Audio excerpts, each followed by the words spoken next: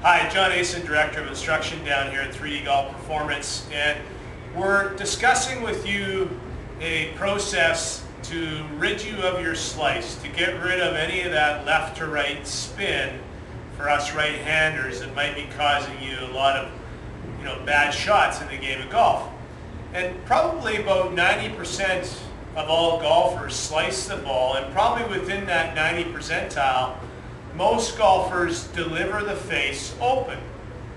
And that's the start of the whole slicing motion that takes place. So as soon as that face is delivered in an open condition, my swing habits may adjust a little bit to try to hit the ball straighter, but really we're just making these compensations and getting sort of inconsistent results or superficial results, and certainly losing a lot of the club ball compression that you can get from a square club face. So obviously the grip will influence this club face probably the most right directly at the beginning of the swing, and then with that the other things like alignments and transition and things like that, release, will all help to square the face. But I want to make sure you understand the appropriate grip.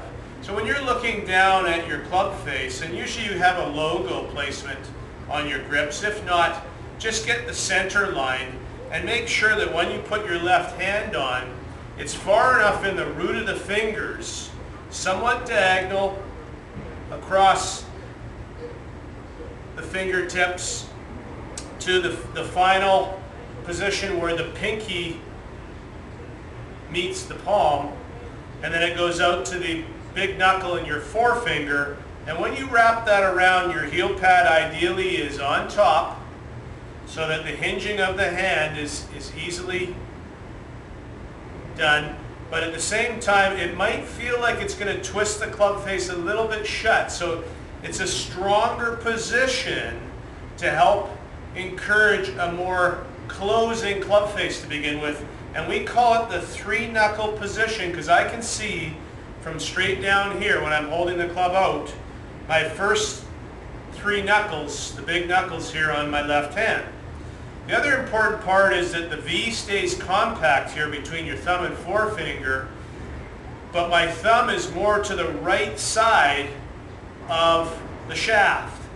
So it's definitely down the right side of the logo Golf Pride. Alright? Again, when I hinge my wrist, I might see a little bit of the face toe in like that. Just a little bit. The right hand goes on so that the lifeline of your right hand is right against the side of your glove thumb. And then when I close it down, again, it's somewhat diagonally across my fingers, and I want to make sure that the big knuckle, the base knuckle of my forefinger, is behind the sweet spot of the club face. Alright? So this is a stronger position. We call it a three knuckle position, and it will encourage more face rotation. This will allow us to work a little bit on the alignments to set up the rest of this step-by-step process for you to eliminate this slice forever. We want to get rid of that slice for all of you. So as I make this setup and I get my hands on there, I really feel like the face is going to be able to rotate closed. And therefore I can hit that nice little draw spin shot. And actually I still got it to a square position, 0.2 open, but it was closing to my rightward path, which is really important that my swing path can go to the right, because I know the face is going to be squaring or closing, as opposed to me having an open face and having to feel like I have to swing left to make it go to my target. So I'll try that again. Really rotate it over and listen, experiment with this.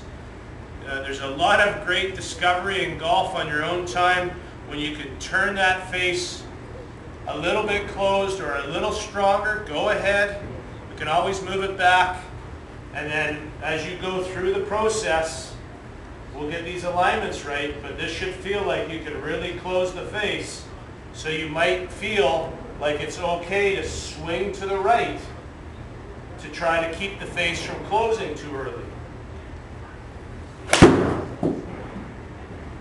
And again, that's exactly what I did there. I trusted it. The face closed to the path, but it was still 3 degrees open to the target.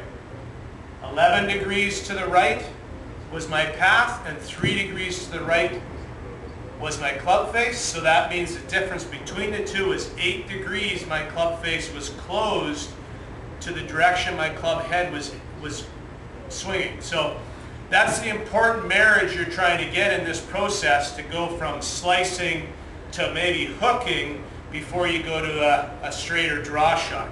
So get that 3-knuckle grip worked out. Do a little bit of your own discovery to strengthen it, maybe slightly weaken it, but try to get that feel of that club face closing to the path. Good luck with this. Good golfing, and remember, enjoy the hit.